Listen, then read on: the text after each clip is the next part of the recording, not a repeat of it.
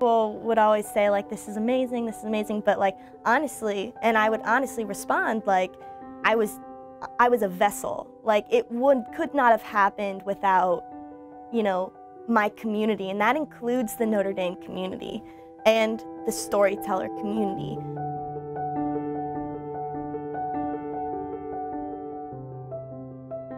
While I was there, it was pretty much my first or second week being there, and I was teaching computer parts. And I had like the little teacher's manual, and so I was trying to tell them what a keyboard was. I'm not an artist. I did my best, but they have no concept of what, you know, that would even mean. So I turned the book around, and all of a sudden, because it's a class of around 57 kids, teeny tiny ones, but so they're clamoring on top of each other. Someone's screaming because someone's hair is getting pulled, and all they want to do is they want to see this small picture on my tiny teacher's manual. And then I just thought, you know, where would I be if I didn't know what a keyboard was? If I didn't know how to operate a computer? You know, the world is changing and technology is becoming more and more important. And I just thought these kids are going to be absolutely handicapped if they don't know how to type, if they don't know how to operate, you know, Microsoft Word.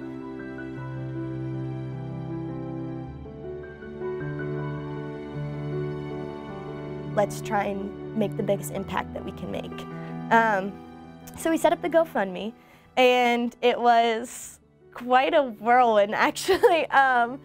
It went much better than we thought it would go, and we ended up raising around $7,500, which was just incredible because that was far over what we thought we could accomplish. We need computers so that we can achieve the best of our goals. Ernest, the headmaster, who is like, we love Ernest.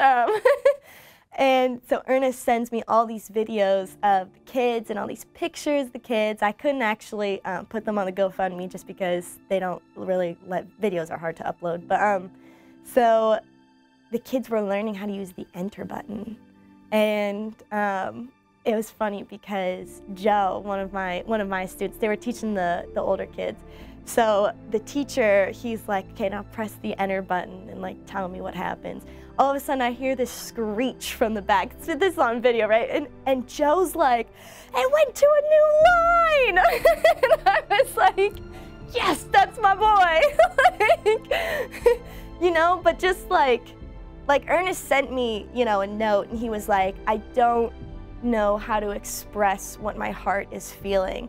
And all I could think about is, I know exactly what that feels like because I can't express in my heart what I feel to Rwanda and like what that gave me. And even just the kids, like volunteering, you always get more than you give, especially with kids.